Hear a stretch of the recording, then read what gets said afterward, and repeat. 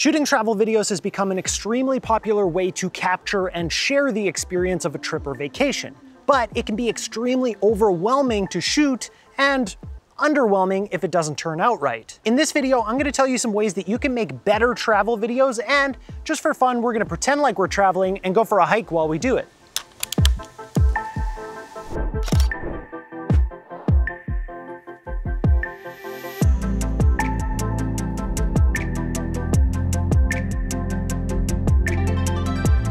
The first tip that I have for you is to think about what type of travel video you want to make. Most likely when you saw the title of this or when you heard me say travel video at the start of this, you had something in mind. But there are a lot of different types of travel videos out there that you could make. So are you hoping to make an epic Sam Colder style with all the crazy transitions and FPV droning? Or do you want to make more of a fun vloggy style video where you're kind of the star and it's showing your trip?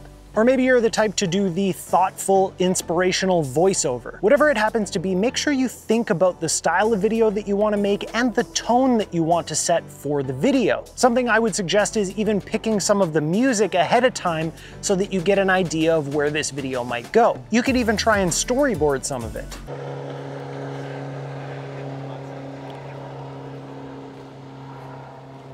Always be mentally ready to change if you have to, because a lot can happen while you're traveling, but the more that you can plan out ahead of time, the better.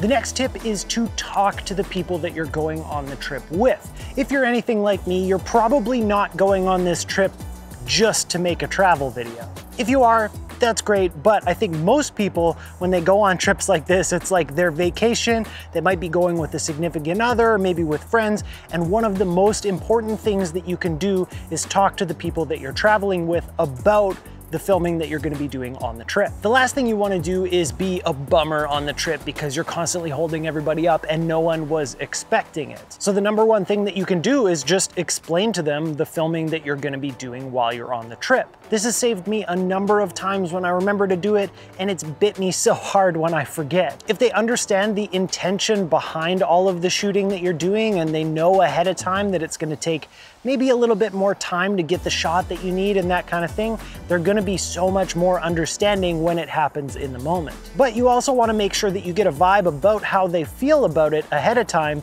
and make compromises if necessary.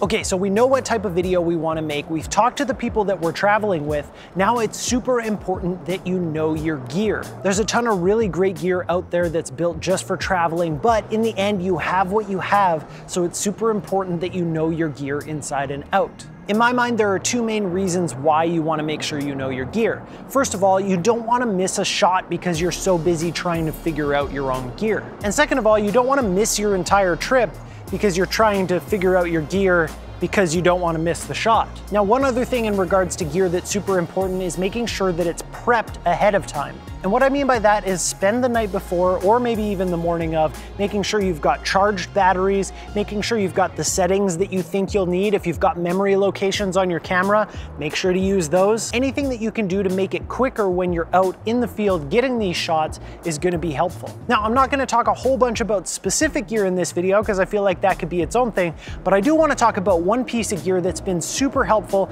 in my recent travels and also happens to be the sponsor of this video, and that is the PolarPro Traverse. The Traverse is part of PolarPro's brand new QuickDraw line, and it makes carrying your camera so much easier hands-free. Let me give you a quick rundown on how it works. First of all, you attach this PolarPro ArcaSwiss compatible plate to the bottom of your camera. Then you can attach the Traverse itself to your backpack strap and just make sure you tighten it down really good with these screws. Before you put your camera on, you want to make sure that the red is showing, saying that it's not locked.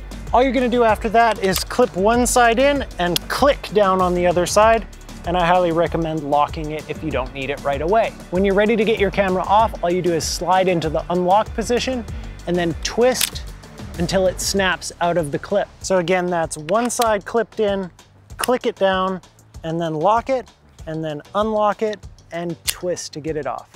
Not only is it super handy, but it's also ridiculously satisfying. Huge thank you to PolarPro for sponsoring this video. Let's get back on the road.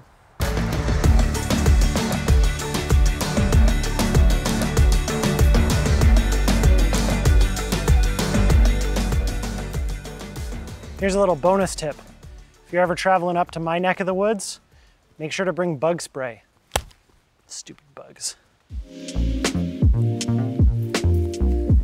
The next tip is a bit of a tricky one. It's to shoot the right amount. Now, the reason that I say it's tricky is because it takes some time to learn what the right amount is. And the reason that I say the right amount and not like shoot lots or don't shoot too much is because there's a very fine line there. Personally, I like to err on the side of getting too much. I'd rather have too much footage than be missing footage that I need to finish what I want to do. That being said, if you shoot absolutely everything, when you get home, you're gonna have a ton of footage to go through, and it's going to be a giant pain in your butt. The other thing is, if this is your vacation, you want to make sure that you're actually enjoying it and not sitting there staring at your camera the entire time. So a little exercise that you can do is when you're trying to decide whether something is worth getting or not, make sure you just think to yourself, is this a great shot? Is this moving forward my story? Does this serve a purpose? If you answer yes to 1, 2, or 3 of those questions,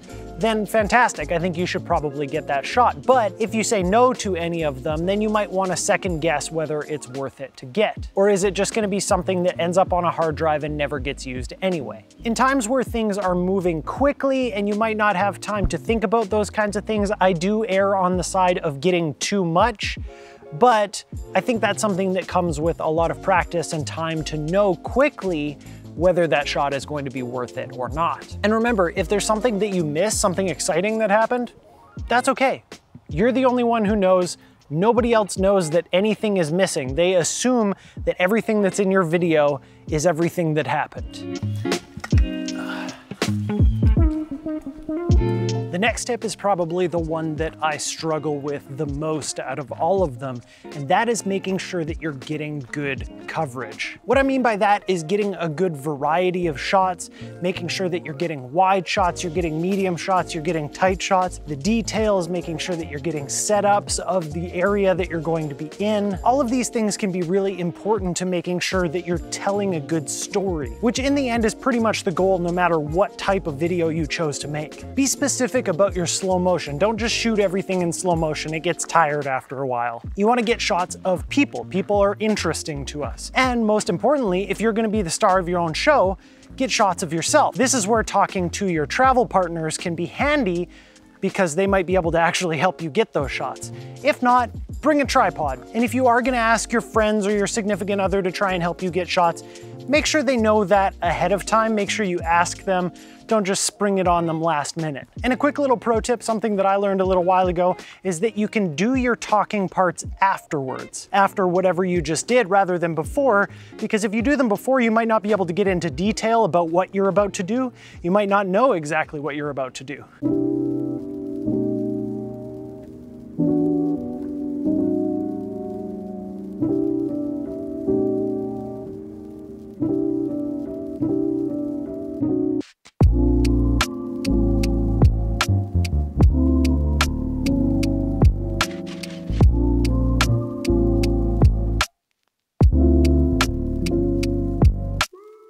And my final and possibly most important tip that I'm gonna give you today might sound a bit like a cheesy one, but it's to have fun.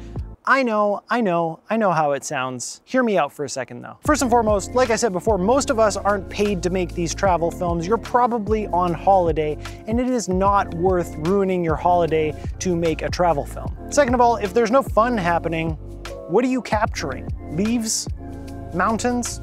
Okay, that's cool, but things happening and fun happening is going to be way more exciting in your film. And if you are a professional who's being paid to go do these things, You probably knew all this stuff already. Maybe it was a nice reminder, but chances are you probably knew this stuff. But anyway, those are my tips for today. I'd love to hear what you guys think. If you have anything else to add, any great tips for beginners who are trying to make travel films, make sure to leave a comment down below. And on your way down there, make sure to hit that like button, subscribe to the channel, hit the bell notification so you don't miss out on future reviews and tutorials.